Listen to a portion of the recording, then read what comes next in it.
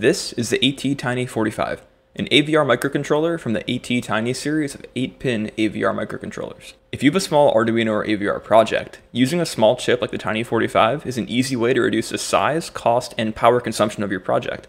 Also, working on small chips is just fun. Today, we'll be writing baremetal C onto the Tiny 45 using the AVR GCC toolchain. It's way easier than you think, I promise. If you don't have the Tiny 45, but you have another ATTiny chip, like the 85 or the 35, this tutorial will work for you as well. To program the Tiny 45, we'll need two things: the Tiny 45 itself, the target, and a programmer. In this video, I'll be using an Arduino Uno as a programmer. To set up the Uno as a programmer, open your Arduino IDE, go to Examples, and Arduino ISP. Choose the right board, for me it's the Uno. Choose the right COM port. Choose the AVR ISP as a programmer and hit Upload. Once that's done, your Arduino is ready to be used as an Arduino programmer. The Tiny 45 is programmed over ISP, or in-system programming, over its SPI bus. To program the Tiny 45, we'll have to connect two systems of the chip to the programmer. The first being power, so pins 4 and 8, and the second being the SPI bus, so pins 5 through 7 for data, and pin 1 for the reset control during the programming process. Here I'm connecting the programmer's ground to pin 4 on the Tiny 45. Now 5 volts on the Arduino to the Tiny's pin 8, Arduino pin 10 to the Tiny's pin 1 for reset control, Arduino pin 13 to Tiny pin 7 for the programming serial clock, Arduino pin 12 to Tiny pin 6, this is programming data going in one direction, and then Arduino pin 11 to Tiny pin 5, this is programming data going in the other direction. Okay, great. Now we have our programmer, the Arduino, ready to program our target, the ATTiny 45. Now we need to write something to program. To do this, we'll first need a few app packages. The first is GCC AVR, which contains the compiler to produce AVR binaries. The second is AVR libc, which contains the libraries required to write AVR code. And the third is AVR Dude, which is a program used to program flash files to AVR chips. For this baremetal example, we're going to write the blink LED example in C and make an LED on port B3 flash 4 times a second. To start, we'll need to include avr/io.h and delay utilities. These are both header files for libraries that GCC AVR will reference when compiling our program. Next, we need to set the direction of port B3 to be an output. This is done by setting a bit in DDRB, or data direction register for port B, to say that port B3 is an output port.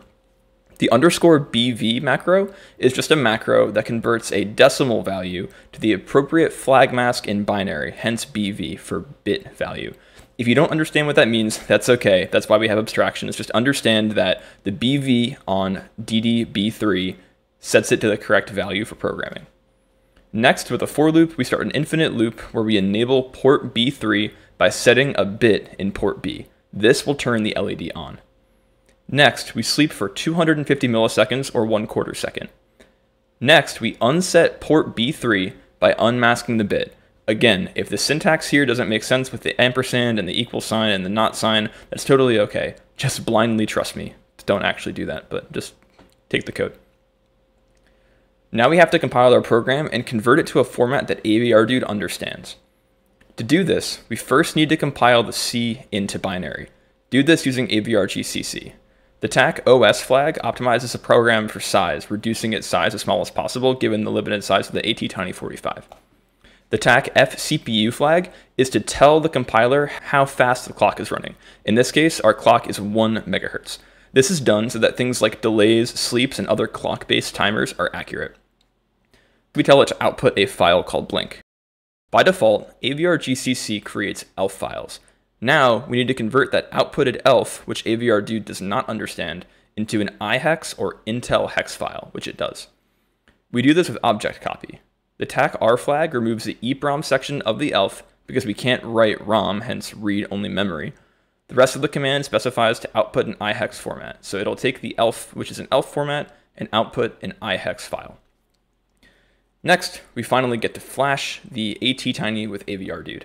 The flags here that are really important, there's a lot of them, but the ones to pay attention to are TAC-C STK500v1, which tells AVR Dude that we're using the Arduino as an ISP, or in-system programmer. The TACU flash W blink hex tells AVR that we're writing the blink hex file to flash.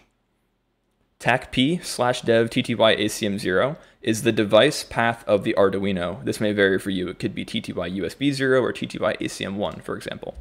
And finally, TACB 19200 is the baud rate of the Arduino ISP. This may vary for you, but in most cases, it's either 19200, 115200, or 38400. While the previous command was running, you should have seen the RX and TX lights on your programmer go crazy. To hook up the LED, take your LED and find which of the two leads is the positive lead. The positive lead is the longer of the two. Put the positive end of your LED into PB3 on the ATTiny 45. Then, using a resistor, something small like 470 ohms, ground the negative side of the lead to ground. Now you should see that my LED is blinking 4 times a second as intended.